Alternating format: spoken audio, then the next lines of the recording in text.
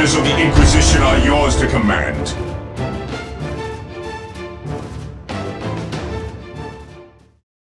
Hey there guys, and welcome to another episode of Master of the Watch. Today is a sad day, for I've decided to repurpose my Space Wolves Leman Russ Exterminator that I spent so many hours trying to paint white, and I'm going to repurpose it for my Masters of the Watch. There they all are. I'll do another little sneak peek later of how they are doing. But yeah, let's just take a little moment to remember this Leman Russ Exterminator. This is the tank that made me really interested in Space Wolves, because they were the only Space Marine army at a time that could take, you know, a Leman Russ battle tank. Unfortunately, Phil Kelly got rid of them, which I was a little bit annoyed at. Now, I've got to take some of the gravel off, because I did try a little bit of basic weathering and stuff. This was back in the day, long time ago. But this is the original Leman Russ Exterminator tank. That's right, guys, yes, I am wearing a dressing gown. It's got the old metal twin-linked autocannon. The actual turret still rotates just about. It's probably just choked up with dust. It's got a metal front heavy bolter as well. Obviously 2 side sponson heavy bolters also. But yeah, guys, it's a sad day. It really is. I mean, luckily it's painted mostly white, so it will actually take really well to a respray. Although I am rather annoyed that I'm going to have to get rid of my cool little wolf head logo there. Actually, it looks more like a puppy dog, but I don't really care. But anyway, guys, so join us in a second when this has been painted. Goodbye, Leman Russ Exterminator. You've served me well. For my Space Wolves, goodbye. Okie dokie, guys. So, what became of the Leman Russ Exterminator? First of all, those of you that are quite observant have probably noticed already that there has been considerable time between filming the beginning bit that I've just shown you and now, as everything is exceptionally tidy.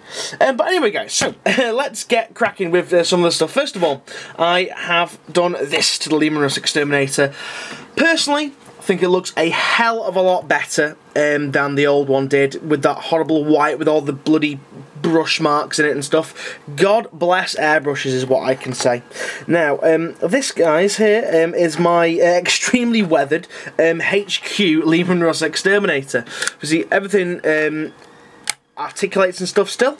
Oh, I probably shouldn't show you the contents of that. But yeah, everything still articulates just about. There we go. There's a bit of weathering mud and stuff that's got stuck in there, but overall I think it looks pretty decent.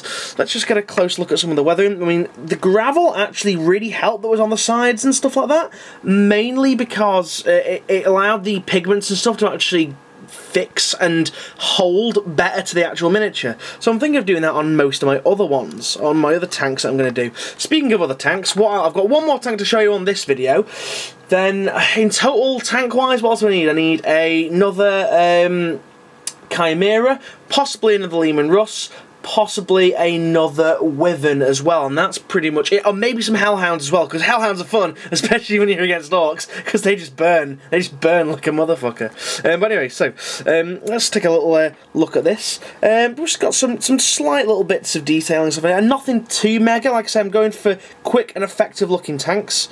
We've got Command Gold here, because this is going to be the Pask Punisher, and I'm actually thinking of, because the turret is removable, I'm thinking of actually getting rid of, well, not getting rid of, keeping the Exterminator cannon, but trying to find a Punisher cannon as well. Speaking of which, guys, if anybody's got a spare Punisher turret knocking about, I'll be more than willing to part with some cash for it, because it saves me to buy a whole other Leman Russ. But yeah, guys, so let me know what you think. Well, we got some little details going on here in regards to like the little viewing ports and stuff like that.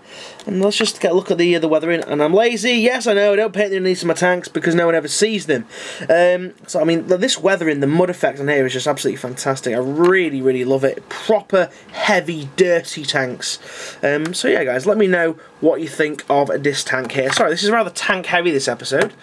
So guys, the next tank that I'm going to show you, which I really enjoyed making actually, is this. Dun, dun, dun, dun, dun, the Manticore! This is an evil tank because these missiles are absolutely retardedly good. You'll notice that I actually made the whole thing articulating, so it actually moves about and stuff like that, and we can reposition this bit. I also made it so that there we go, so that we can take this out for easy stowage if needs be. And do you know what? I detailed that bit, but didn't detail that bit. Well, I suppose that's a little bit detailed, I suppose, just not so much on the tracks. But anyway, let's have a look at some of the actual components. We'll leave the main part of the tank there. So as you can see, gone for a really oily and kind of weathered, you know, well-used look to it. We've got the pistons and the servos all oiled up here. Got some nice little detailings underneath the missile racks. I need to repaint these, I think, or maybe varnish them, or maybe put a gloss coat on them or something, because they've kind of chipped. But I've gone for good old red ender missiles. Got a nice little optic globe there for the positioning and the tracking systems and stuff. And on top here again, we've got some more AK Interactive engine oil effects. God, I love that paint. It's so good. What do you even call it? Paint? I think it's actually just engine oil in a bottle. But yeah, so that's that bit, and that simply just slips on like this. He says. Like that, and we're ready to rock.